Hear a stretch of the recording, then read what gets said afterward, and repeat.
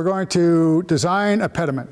It's going to be on a rake, and we're going to design the 3 moldings that go with the pediment from level to rake back to level. And we're going to design the size of the molding based off of the material that we're going to work with, and we're going to draw that out now.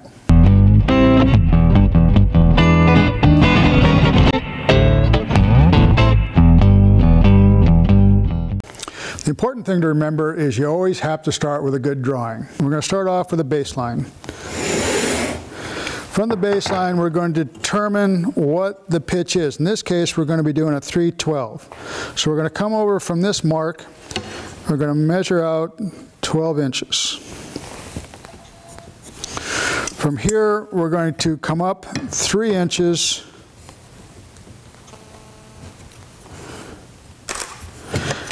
And this is our rake angle. So we didn't have to calculate anything. This is the bottom of the rake line. All the rest of our drawings come off of this line. Now we're going to determine the size of the molding. We're going to do that based on the material that we have to work with. So given that this is our width,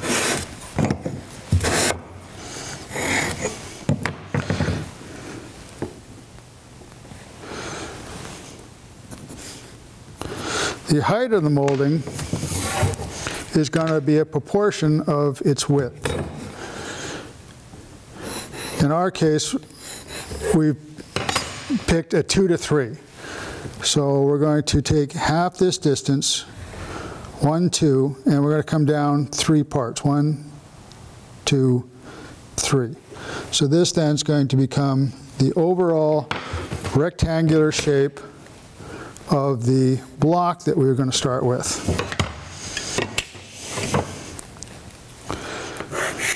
This is the size of the blank that we would use for the rake molding. We've chosen to start with the rake molding because that would most likely be the piece of molding we would buy. It's the longest piece. We want to only have to produce the 2 pieces that are short. And the other 2 moldings, the horizontal, the upper horizontal, and the lower horizontal piece, we're going to make. So now we're going to determine the moldings on the rake. So we have to put the height of the molding onto our rake angle. And this then is the height of the blank that we predetermined it's going to be. And we'll draw a line that's parallel to this line along here.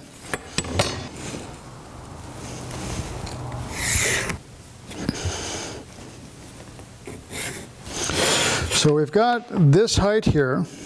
We now need this projection here. And that's right here. So then that becomes our block.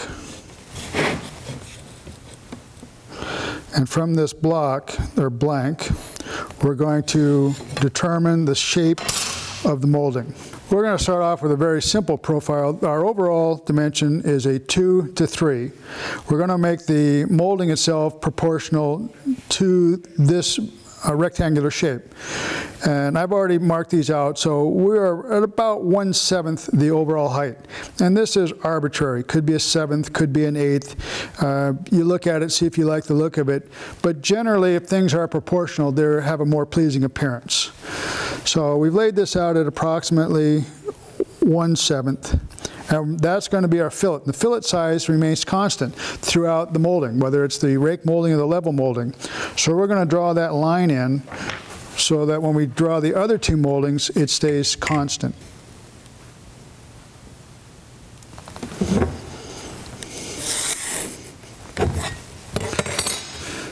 This is going to be a simple OG curve.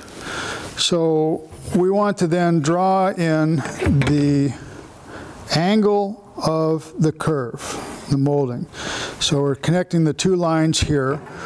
We want to find the halfway point between the 2 of them because one of them is going to be concave, the other be convex, and we like those 2 curves to flow together nicely.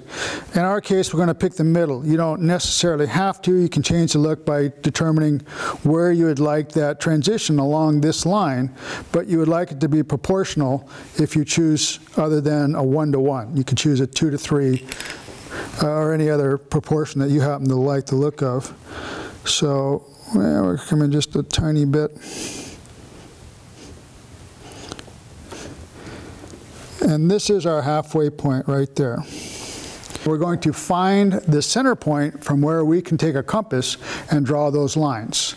So we're going to take a little hash mark here, a little hash mark right here. Should have come just a bit farther there. And we're going to sweep an arc to here. We'll now do the same thing for the other half of the molding. We'll take our 2 hash marks from here to here, and we'll sweep an arc in this direction. So the next step is going to be to draw parallel lines at each transition point. So when we draw the other 2 moldings, we have a guideline to lay out those shapes, because they're not going to be able to be drawn with a compass any longer. They will not be a true radius. They'll be an elliptical shape, because we have now altered from 90 degrees to our rake angle.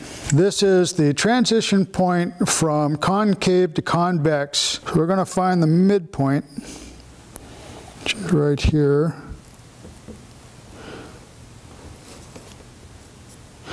And the midpoint, which is right here. And we're going to draw some more reference lines. The more reference lines you draw, the more points that you'll have for completing your transitions or your curves within reason. This is pretty simple, so we're just going to draw the 1 for each. We're now going to draw the lower molding that would be running on the lower end of the slope. That is a perpendicular. Although this line was drawn perpendicular, it's actually plumb. The projection of the molding has to be the same on all 3. This is our projection. It is the thickness of our piece. We're going to slide this down to where this distance is the thickness of our material.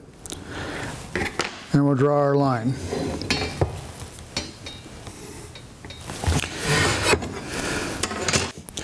This is the face of the fillet, so that's plumb.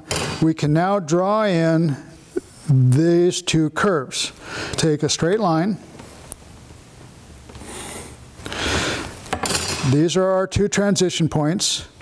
We want to have the distance has to be the same. Regardless of the shape of the molding, the projection remains constant. So we're going to put in our little mark here. This is slightly off. They should be the same. So something shifted slightly in the drawing. In this case, I'm going to freehand this curve in. If it were more complex, we would have drawn in more lines here. So that would give us 3 or 4 or 6 reference points along here, rather than the single reference points. Hopefully you can see the dotted line that if we had a number of them, it would do that. So we're going to draw that curve like so, and draw that curve in like that. That is the lower rake lower molding that will mate up to the rake molding. Now we're going to draw in the third molding. We've drawn in the level molding that's at the lower part. We've drawn in the rake molding that comes up. We need to produce the top molding, which goes the other direction. Just like this one, it has to be plumb to our ground. So we'll draw that in. Again, the projection has to be the same.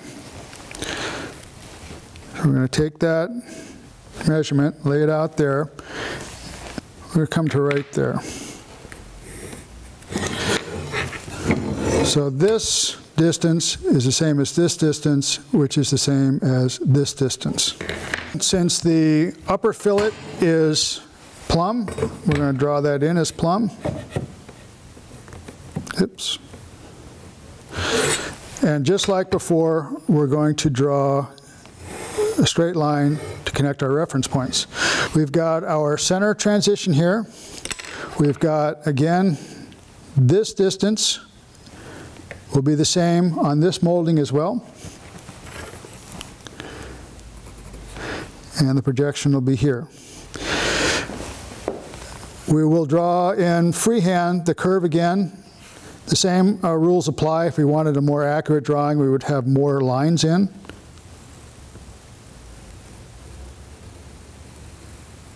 So these are the three moldings that we will need to produce the level run, to the rake run, to the upper level run.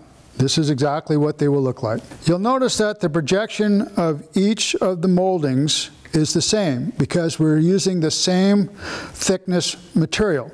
What changes is the height or the elongation of the molding, and that is based on our rake angle.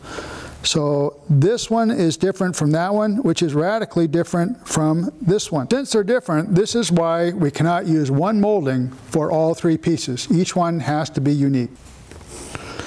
This then will be the size of the blank for this piece. It'll be the size of the blank for this piece. And this will be the size of the blank so that's the size of material that you would need to produce each of the moldings.